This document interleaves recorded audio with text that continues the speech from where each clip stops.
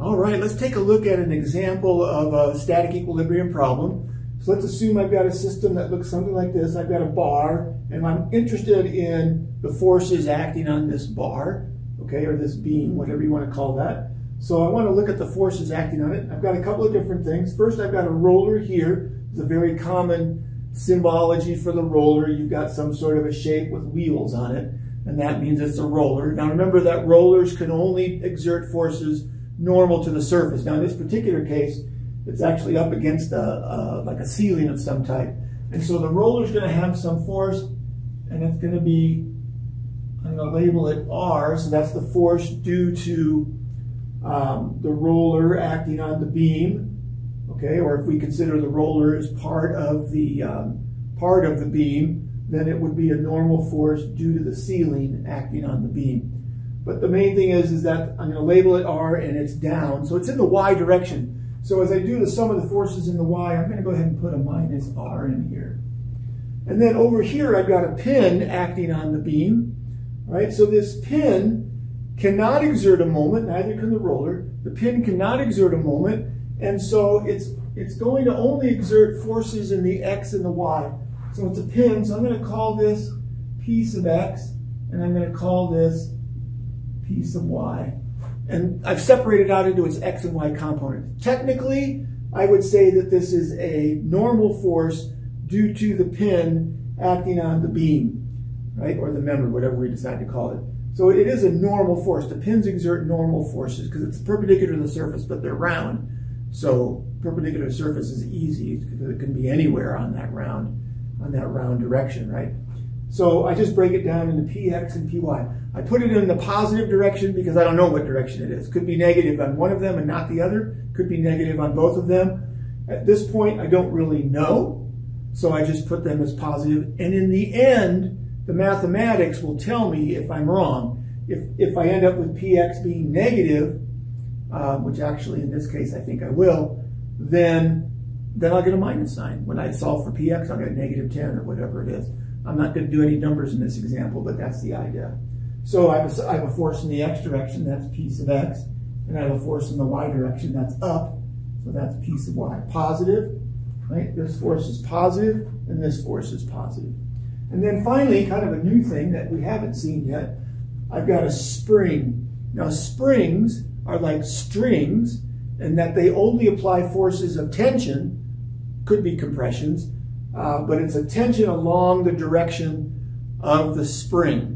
And so there's a tension in this direction, which I'll call that T. The spring makes an angle theta with respect to the horizontal. Okay, I'm going to assume that the spring is pulling, so it's a tension due to the spring acting on the beam. And so there's a component in the X direction, that's T cosine theta, right? T cosine theta, and that's in the positive, so I'm going to put plus T cosine theta. And then there's a component in the Y direction, and that's going to be T sine theta, and that's down. So minus T sine theta. And that's going to be down, right? So I can see immediately, because there are no other X forces, and I've designated this as a spring in tension, so this is clearly in the wrong direction, because then when I solve for this, I'm going to get P over on the other side, and it's going to be negative.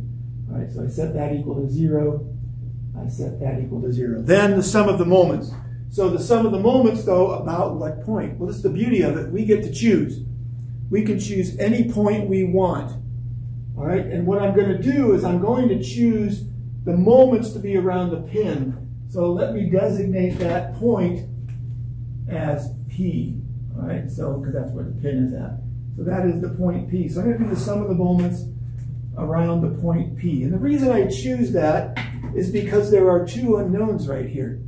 And so I've eliminated two unknowns from my system of equations, if you will, at least for this equation. All right, and then what am I going to get? I'm going to get R. Now R is pushing down, so if R was the only force acting on the beam except the pin, so the beam's free to rotate about the pin, and R is the only force that's going to rotate it in a clockwise direction. It's going to rotate it in a clockwise direction. And so the moment there is going to be minus R times whatever this length is. So we're going to call this length L. So minus R times L. Maybe that's given, maybe it's not. It doesn't matter. That's going to be R times L. So that's going to be clockwise. Then when I go over to T, notice what I've got here. Here's T sine theta, or excuse me, T cosine theta is right here. But if you look at the line of action for T cosine theta, it passes through the pin. There's no moment. So the line of action of T cosine theta passes through the pin. And then the line of action for T sine theta is perpendicular to their distance to the pin. So that's going to be a nice perpendicular value. So I'm going to get T cosine theta, and then I need this distance in here, and let's call this distance D, just so I have some sort of a symbology there. And that's going to be times D. Well, if the tension is the only thing acting on the beam, except it's free to rotate about this pin P, the tension's pulling it this way, that's going to be a counterclockwise moment, or a counterclockwise rotation. And so that's got to be positive. And so those are the only moments around point P acting on the beam. And so that's going to add out to 0. I don't know what's unknown in here, but something's going to be known and there's going to be some unknowns. But you'll end up with these 3 equations in order to solve that system of equations, depending upon what's given or not given. All right? So that's how we set up the force and moment equations in 2 dimensions for this beam. Other shapes and other configurations are certainly possible, but the idea will always be the same. What are the forces in the x? Add them up, set them equal to 0. What are the forces in the y? Set them up, set them equal to 0. And then what are the moments about? Pick a point. It doesn't matter which point you pick, right? It doesn't matter which point you pick. Be careful about picking multiple points, because unless something weird is going on, chances are you're not really adding another equation, because there's all the sum of moments. But there are exceptions to that rule, so but be careful with it. All right, so some of the forces, some of the moments, really good free body diagram, and you'll be all set. All these problems will work the same way. All right, if you have any questions, please leave them in the comments below. Thank you.